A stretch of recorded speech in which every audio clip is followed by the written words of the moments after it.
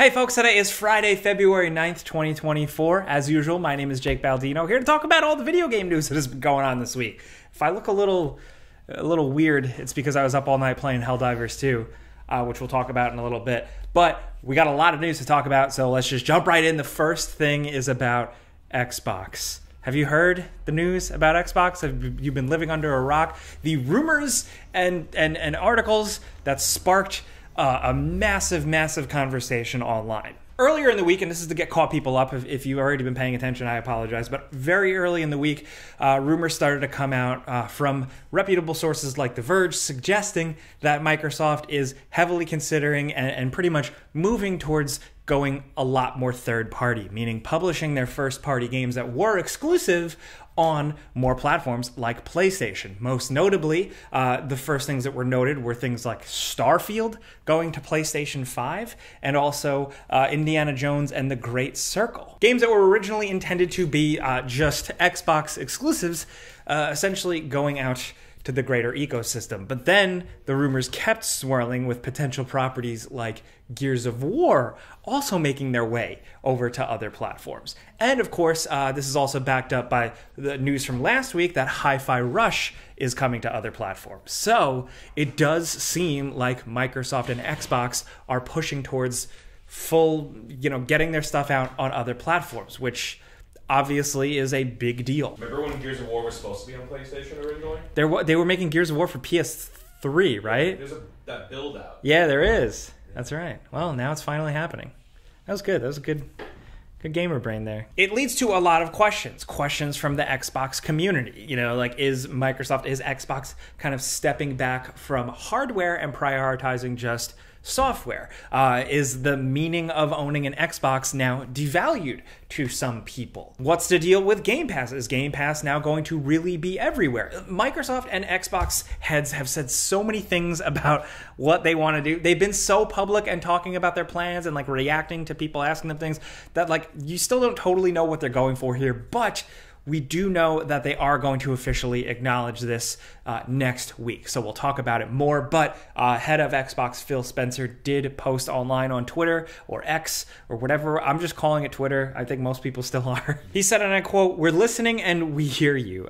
We've been planning a business update event for next week where we look forward to sharing more details with you about our vision for the future of Xbox. Stay tuned." Now, a lot of us, video game talky people online, have had a lot of navel-gazing and conversations and speculation about what this means, but a lot of people are wondering if this means that Xbox's big gambles, their big moves towards platform building and spending and acquisitions that kind of really kicked off with Phil Spencer really spearheading a lot of it from the later Xbox One days, the Xbox One X, and then over to the Xbox Series X and all that.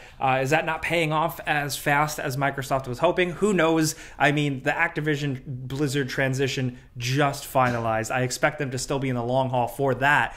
But are they making these changes because they're not happy where Xbox is going? I mean, Xbox has publicly and forthcomingly stated that they are third place in the console wars. So is their mindset here, instead of just being third place, we pivot our business model and change it up even more? I don't know. I've always said that Xbox, even if you're not an Xbox fan, we talk about them a lot on the show here because they're doing different things. They're keeping things kind of interesting. Game Pass is an unconventional idea, or it started as one. So who knows what they're going to do next? I really don't know what they're going to say next week at this business event, which doesn't sound very exciting. I don't expect a big flashy showcase or anything like that. Will it be a stream? Will it just be a statement? Will it be a detailed blog post? Will we see more leadership change-ups right away? I don't know for sure, but we will keep you abreast of what's going on. Abreast? Keep you abreast?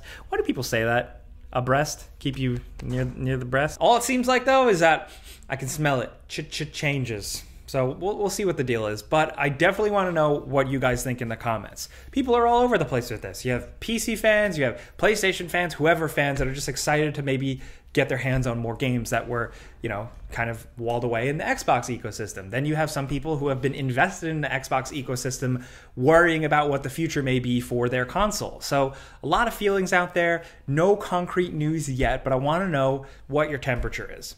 A lot of big business news this week in the gaming news world.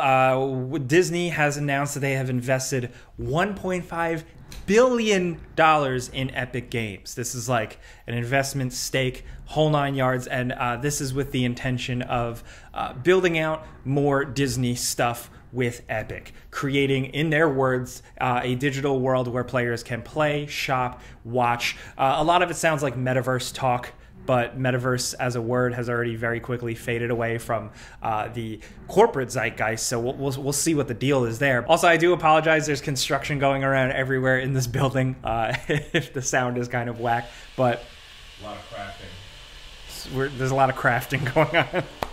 I'm sure a part of it, maybe not all of it, but like...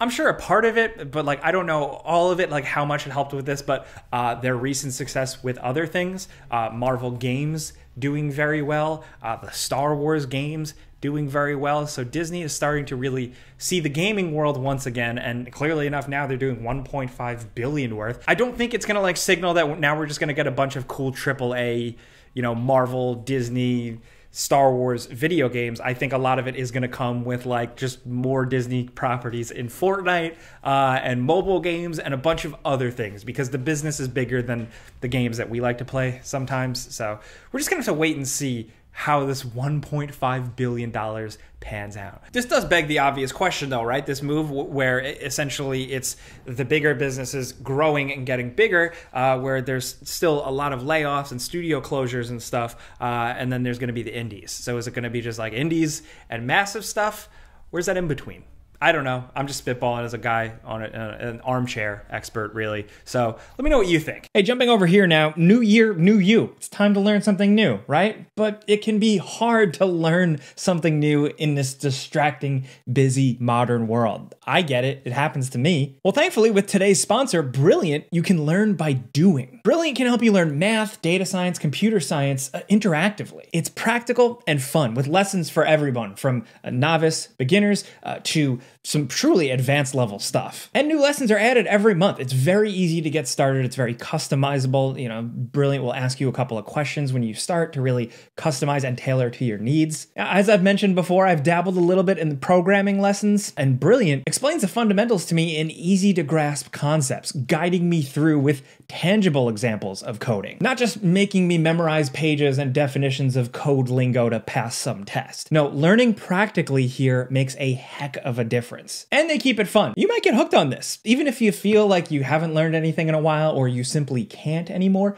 you should give Brilliant a try. Start your 30-day free trial by clicking the link in the description down below, or going to brilliant.org/gameranx. The first 200 people that click and head over there will get 20% off an annual plan. That's a huge deal, so go and check that out. Once again, that's brilliant.org/gameranx. And big thanks to Brilliant for sponsoring our videos. And in other news, whether you want to hear this or not, it seems like there's going to be more The Last of Us. The Last of Us Part 3, I presume, is teased to be a thing thanks to The Last of Us Part 2 making of documentary that came out over the weekend. It is called Grounded 2, and it details the whole long development cycle of The Last of Us Part 2. I watched it. I actually thought it was pretty good. I think these things are always very interesting. There's a little bit of marketing in there in the middle, but it's got some interesting stories. But at the end of it, Neil Druckmann, lead there, did state that they think they have a concept for a little bit more story to tell. They got one more in them. And this isn't going to be what has talked about in the past, kind of like a smaller spin-off story featuring Tommy, which would also be cool. No, this would be a whole full-fledged third part of a story. Give us a Joel prequel when he's a bad guy. Yeah, Murder Man Joel prequel. That'd be sick. Joel and Tommy just murdering around town. Yeah. I'm curious to see what that would entail, because I was one of the people with the first Last of Us that I was like, that's good, we don't need any more. And then after The Last of Us Part 2, I'm also like, that's good, we don't need any more. So I linked that Last of Us documentary if you want to watch that. I also linked a trailer for Halo, the Paramount Plus show, Season 2. It's rolling out. There are 2 episodes out now. I watched the first episode, and yeah, the beginning of it was like the coolest Halo shit ever, and then it still just kind of seems like it's the same boring, weird show. But that's just me. I mean, judge it for yourself. I watched the whole first season. I don't really remember it. Maybe you're a glutton for punishment. I don't know. But also linked is just like a little link, a reminder that there is a Final Fantasy VII Rebirth demo out now. You don't have to wait too much longer for the game. It's like in a week or so. But if you want to jump into the demo, that is available for PlayStation. Also, like I mentioned last week, I highlighted a couple of things, but now Steam Next Fest is in full swing. This is if you want to check out some new game experiences. If you're the type of person to say, Jake, all games are boring now, this is the perfect place to look to find what's new and upcoming. Smaller games, mid-tier games, low-budget stuff, busted stuff, polished stuff, early access stuff. There's a lot of great stuff here. These are just a couple that caught my eye, like that I plan on diving into more, like, so I can't really say if they're like good or not, but they look exciting at a glance. I downloaded a bunch. The first is Indika. This is like a horror experience that looks really unlike anything I've seen in a while. Looking forward to diving into that. Also, there is a demo available for Pacific Drive. That comes out soon, but if you want to check out the demo and really see what it actually is, I think you should, because it's not quite what you expect. But I'm looking forward. We're going to do a before you buy on that as well, so keep your eyes peeled. Also, this one I just thought was funny. It's Supermarket Simulator. This looks very early. This looks like made by a very small team, but I downloaded it and I want to check it out because sometimes the job simulator things are pretty fun. But also, I would like to revisit my pain as someone who worked at a grocery store as a manager for like 10 years. So I was just about to ask. Yeah, let's go back into the shit, man. Also, Halibut. This is kind of like a story narrative game, but with a really incredible visual style. I don't know if it will hold everybody's attention, but this does seem pretty sweet, and some of my friends had some good things to say about it. Also, #Drive Rally. I just scrolled past this one and added it to my list because it looks like Automodelista, the classic PS2 racing game that I loved. I like racing games, and I like cartoony racing games for sure.